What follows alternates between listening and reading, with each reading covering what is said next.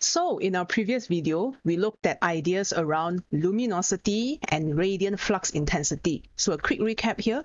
Luminosity is another name for power, and specifically it is power of the electromagnetic radiation from the sun. Power is energy over time. So we are looking at ways to measure the intensity and the power of stars at where we are standing. Okay, so currently, if let's say I'm going to observe a star in the sky, I need to know how much electromagnetic radiation, how much power and intensity is arriving at me.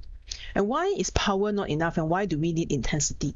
Okay, so remember that like all waves, it travels out in three directions.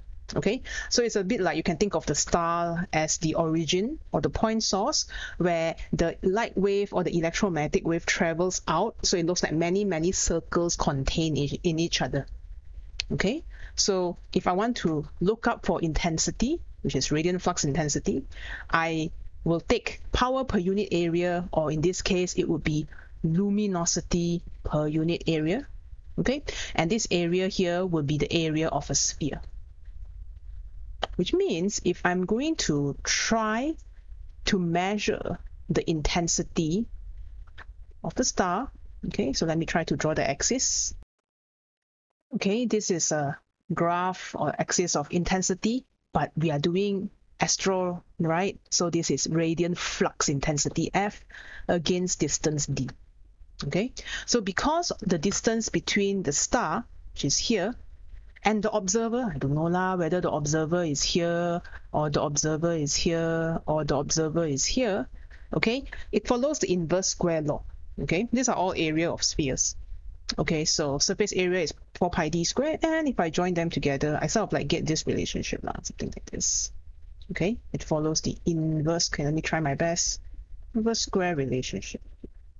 Okay, so based on, a bit based on what we are measuring or where we are at. Okay, so when we think about this, right, let's say for example you are looking at a star and you measure the value of F, and then you find that, okay, this is the value of F that is measured. If we know the luminosity, let's say for example if we know L, we can actually substitute to find what D is. Okay, because at the end of the day, F is inversely proportional to distance squared. Okay, the radiant flux intensity is inversely proportional to distance squared.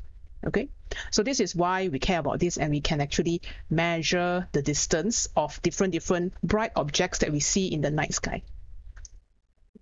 So to measure distances of galaxies or any star for that matter, the radiant flux intensity on Earth is measured.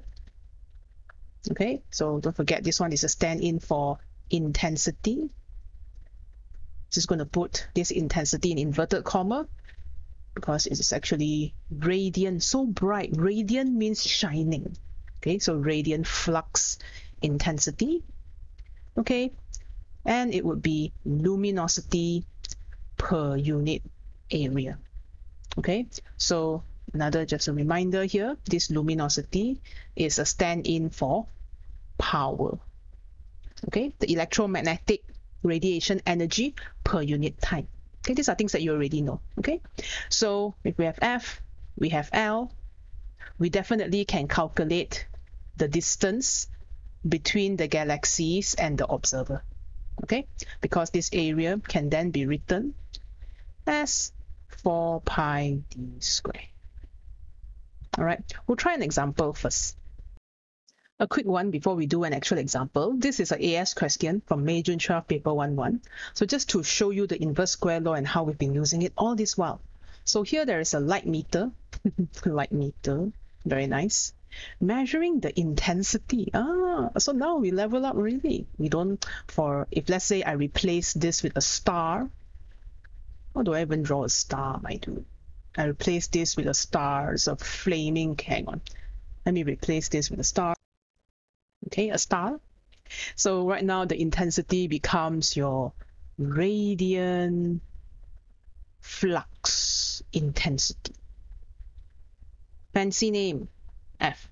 Okay, so theory suggests as we've mentioned before, that this radiant flux intensity or intensity varies inversely as the square of the distance. So at the end of the day, we are using F inversely proportional to d square, or I inversely proportional to d square, where d is the distance between the star, the light source, to the light meter, which also behaves as the observer. Okay, so which result supports the theory? So now I need you to be very careful when it comes to this kind of curve. A and B is wrong. You may be thinking, Miss, I thought inverse square law must decrease with distance. You are right, but it intersects with all these axes. So if I is inversely proportional to d square, okay, the vertical and horizontal axes are asymptotes. Okay, move this a bit. Vertical and horizontal axes are asymptotes, meaning you cannot touch. No touching, no touch, no. Okay, and the reason why we cannot touch is, number one, your intensity will never drop to true zero because you need to be infinitely far away. And where is infinitely far away besides my hopes and dreams? Okay, what is infinitely far? Don't know. Okay, and your distance cannot be zero because d equal to 0 is where? Inside the star. Nani? The observer is inside the star? The observer is no longer here with us. Okay, so there's no inside the star to speak of. In fact, a lot of times we measure so far away that the data that we get for stars is like this part only. Rip. Okay, inside the star cannot. And then here is like what? D is so far infinite distance. What means? Okay, so A and B is out. So now we need to look at the linear graph, of course, because it is d squared. So I inversely proportional to 1 over d squared can be replaced with the equation I is equal to k over d squared. So based on all your paper 5, your paper 4, your big brain math skill, you should be able to tell the answer is d lah. All right, because the gradient is equal to k. All right. So quick and fast one, just so you know, the inverse square graph, okay, cannot touch the axis. It will look like A or B as long as it doesn't touch the axis. If it's like this, then it's okay already. Okay, the blue one is okay. All right, let's look at an example. Okay, a quick plug to the books that I'm taking the example from. A lot of it is from this book, Collins. Okay, if you can find it in your library, that'll be great. They have quite a lot of astrophysics questions for you to try. Not sponsored. Okay, let's jump into an example. The star Proxima Centauri has a known luminosity of 2.8 times 10 to the power 23 watt. Astronomers measure the radiant flux intensity on Earth as 1.09 times 10 to the power negative 11 watt per meter squared. So meaning by the time it reaches Earth, a lot of that intensity has dropped to 10 to the power of negative 11 watt for every meter squared.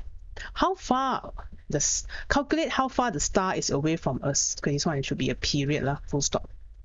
Okay, so this is L and this is F. So recall that radiant flux intensity F is equal to L over area, power per unit area. Okay, and right now the area that we are using is the area of a sphere, 4 pi d squared. Then we can substitute. Okay, so the radiant flux intensity given is, I guess what I'll normally do in the exam is I will swap, because I don't want to calculate wrong stuff. Okay, so L over 4 pi f. So from here I'll get d squared is equal to luminosity 2.8 times 10 to the power of 23 divided by 4 pi 1.09 times 10 to the power negative 11.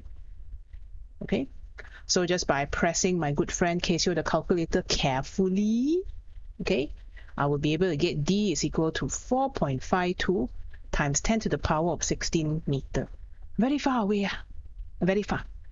Okay, so to give you context, okay, distance between the Earth and our good old sun, Sol, is equal to 1.5 times 10 to the power of 9 meter.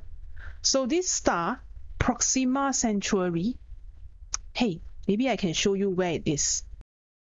So as you can see, this is once again my South Pole. So if you install this Star Walker tool, you can actually search up different stars. So I have Proxima Centauri, which is just slightly beneath the South Pole, tuck in the middle of the Milky Way, like all of us. We are in the Milky Way galaxy. So I'm going to zoom in a bit just to show you roughly where it is. Okay, and this Proxima Centauri is our closest star, proximate star. Okay, Proxima Centauri. And, you know, we have a lot of information and measurement about it. For example, we actually know its orientation. As you can see, the numbers keep shifting because, hey, guess what? Earth is moving. So it's a lot of stuff that's moving around. But you can look at the visual magnitude, okay, this value, visual magnitude, okay, 11.01. So the larger this number, the harder it is for us to see in the with our naked eyes. So a lot of this data is taken by very sensitive telescope. And number two, the distance here is 4 light years.